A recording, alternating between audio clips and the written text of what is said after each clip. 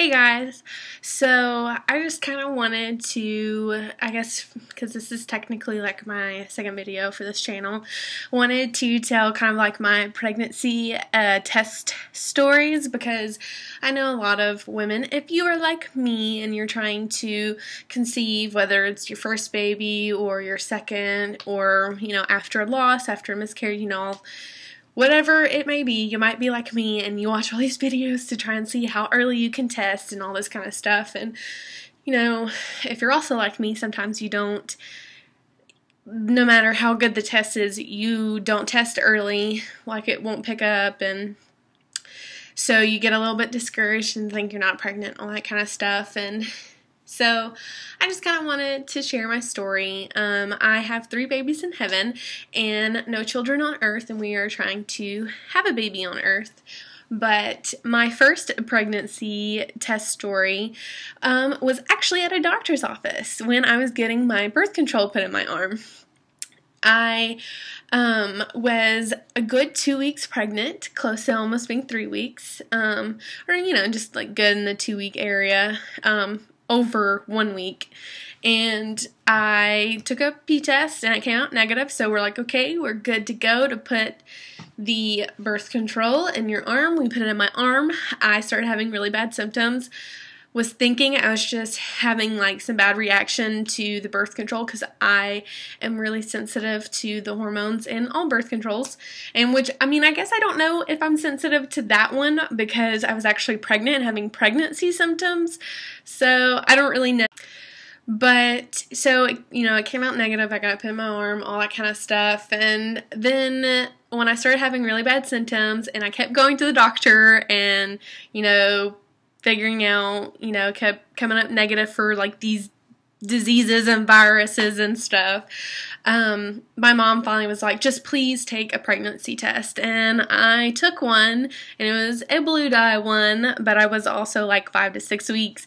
It instantly came up a big fat positive, and so that's a whole interesting story in itself. I tried to record that whole story, but it ended up being like, I wasn't even like halfway done, and I was already at like 11 minutes, so that's another story in itself. And then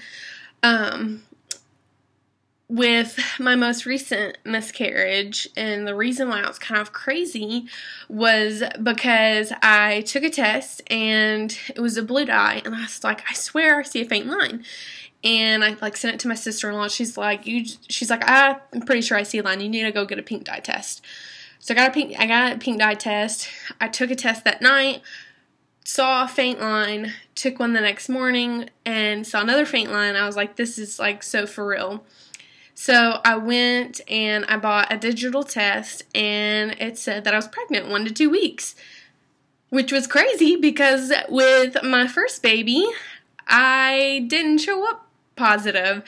And so that just kind of like goes to show you, like, every person and even every pregnancy is different, I'm kind of thinking that maybe like once you start having babies, it might show up sooner. I'm not really sure. Like, I'm wondering if because I'd never had babies, that wouldn't make any sense. I don't know.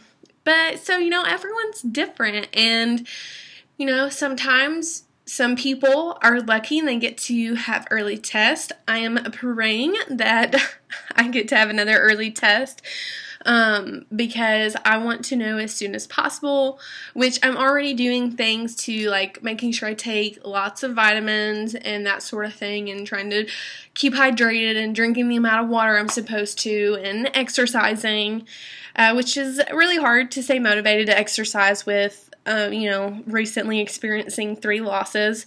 So that's really hard, but I'm trying my best. I'm doing what I can, and I'm really hoping I can get another early pregnancy. If not, I bought a huge pack of cheapies off of online pregnancy test, and that I'm just gonna like keep taking them until it's like good.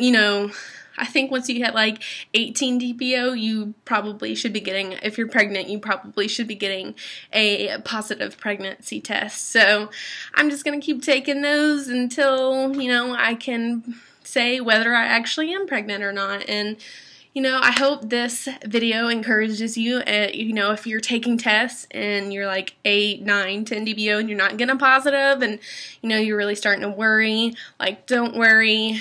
They say you need to wait technically at least till 14 DPO because that's like 2 weeks. That's when you're like supposed to be having your miscarriage.